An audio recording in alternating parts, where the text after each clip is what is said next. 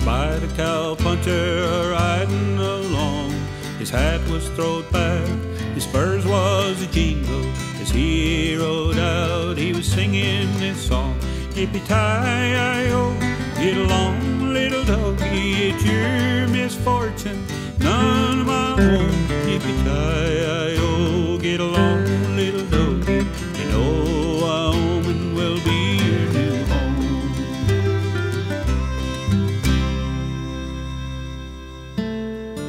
From the 1870s to 1908, John Sparks and Sparks-Herrell built a cattle empire in northeastern Nevada and southern Idaho.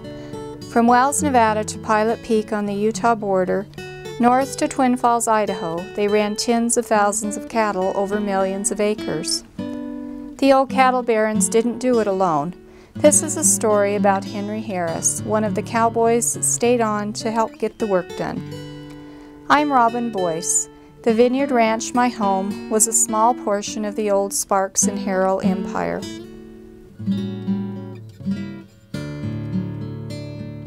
Every now and then we have an outstanding personality that must be eulogized.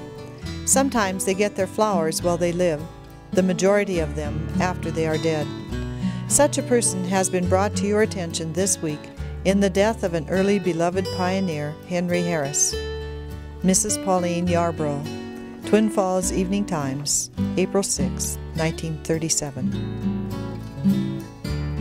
Henry Harris, the son of a slave, was born in Georgetown, Texas. In 1885, at the age of 17, he left home and traveled with John Sparks to the high desert of northeastern Nevada. Henry came to serve as a houseboy for the Sparks family, but soon found horses, cattle, and the open range his destiny. It was said, if it had hair, Henry could ride it. Jay Strode, one of the last old-time cowboys, tells a story he heard as a young man about Dick Clark and Henry Harris in the early years working for Sparks and Tinnon. They had came from Texas with Sparks-Herrell when they trailed cattle here from Texas, and him and Henry was with those, and he said for several years when they first got here they didn't have the best horses in the world, and he said Henry and I would these cowboys saddle their horses up in the morning, and Henry and I would top them off and get the buck out of them and then turn that over to one cowboy and get on the next one. He said that's all we did, and when we got them up mounted and on their way away from the wagon while we were laid in the shade the rest of the day.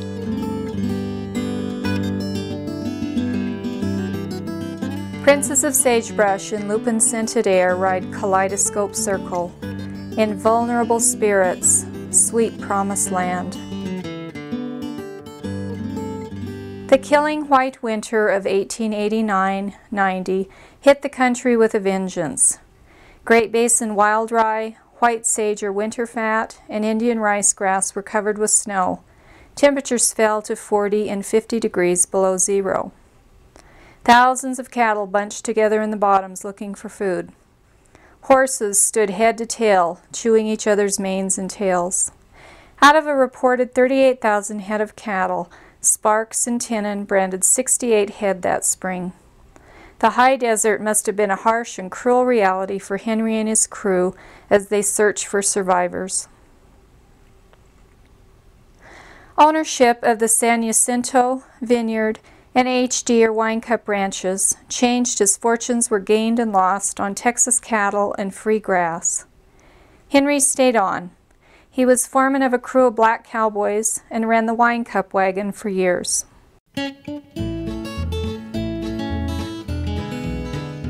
The wagon was at Oakley, Idaho, or in that close vicinity, and he and the cowboys went to the saloon that night or drinking place, whatever it was, in Oakley. They was all lined up at the bar, and another outfit's cowboys come in, and one of these new cowboys said, "I smell a damn nigger." And Henry said, "I smell a Mormon." And one of Henry's cowboys said, "Get him, Henry," and he said, "Henry got him." But ordinarily they said Henry would never step forward until he was invited. No matter where they went, if they went into a place where Henry would just stand back until somebody said, "Come on, Henry," and invite him forward. Henry had earned the respect of his employers, Sparks, Tinnan, and the Herrells, and pretty much anyone who knew him.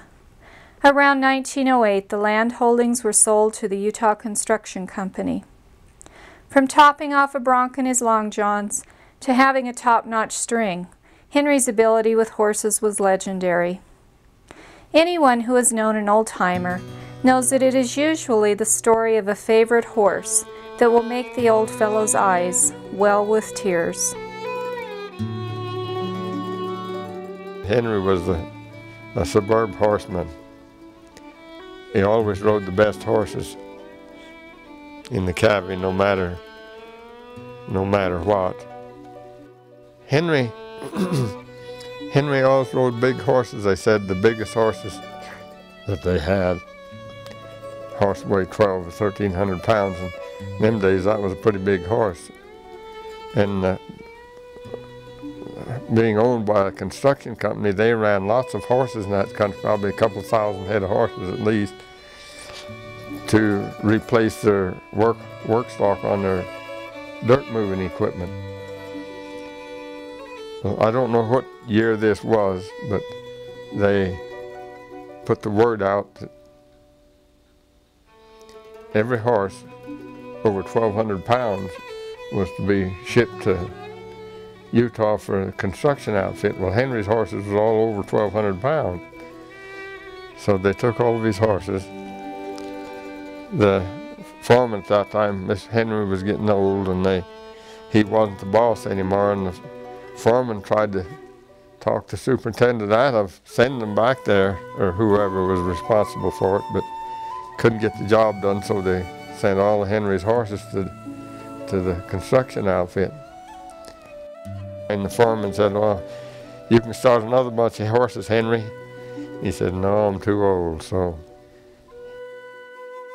but he was at the O'Neill Ranch when he took sick.